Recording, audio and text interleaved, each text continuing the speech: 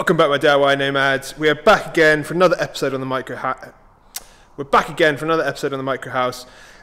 We've got a lot to update you on and a lot to get on with. So let's not piss around. Let's get on with it. Hey everyone, as mentioned, back again for another episode on the micro house.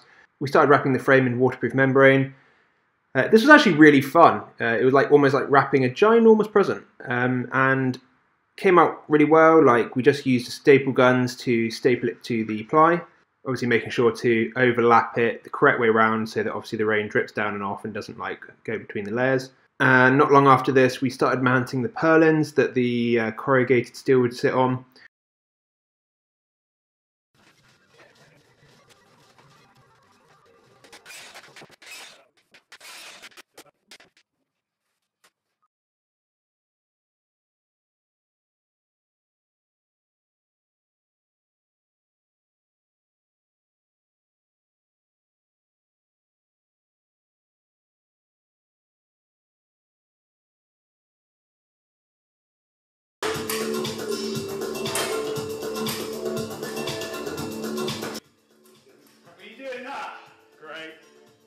Basically, we took a lot of time lining up the first piece, and then as you can see after that, the other pieces really went on very quickly. We measured out some chalk lines, and we made sure that we kept everything sort of lined up, but because we overlapped 2 or 3 ridges on the corrugated steel, it sort of kept itself pretty well aligned all the way down the length.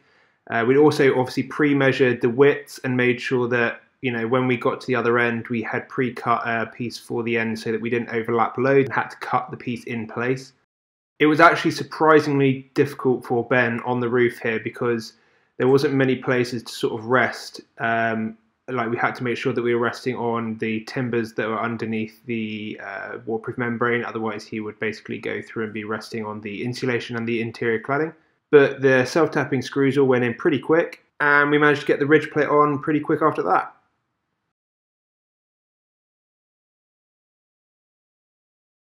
I hope everyone's been doing really well over the winter, and to everyone that is actually a permanent van lifer, I hope you guys have been keeping warm and keeping healthy. We've got quite a short video today. A lot of these scenes were they took an hour to film, but because obviously you don't want to sort of see very, very slow progress over this, I have to speed it up. But it's going to be a short video today, but I'll be bringing out one of Ben's Luton videos next week. We're going to be looking at getting the box back on, driving it out and starting with the floor, and really starting to get this box ready for taking the roof off and replacing the fiberglass.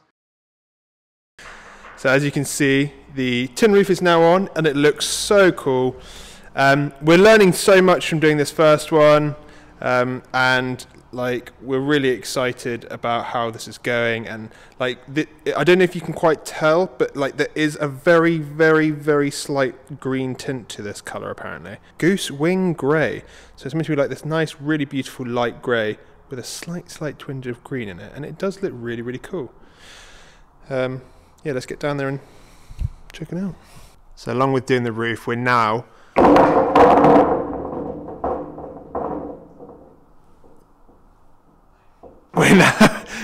fitting this front edge on. I'm going to apologise for the next minute of footage. I completely lost all ability to talk or all terminology, so enjoy. Because we've got to basically put this on either end so that we can stop the talking in a thing, because I don't know how to talk. We're just now adding this front fascia, and also on the back. Obviously it just ties in the hole, but obviously it's got to, keep all the moisture out still. But yeah, it looks really good actually, and you can see it up there. So they've met, the two sides of the roof have met, and we've got the ridge cap on top. All the pieces on the roof held on with these.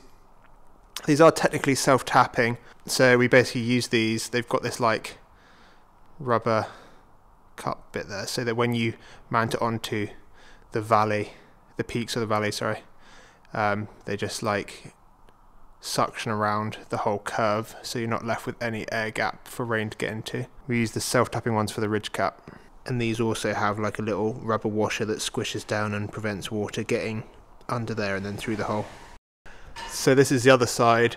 The wood here, you can see it's all exposed, and then we're adding this piece of timber here, followed up by the edge sort of fascia, and this will just give this fascia a lot more strength when screwing it down from above and into the side. And then finally we'll like sort of clad up this inside so you don't really see the tin.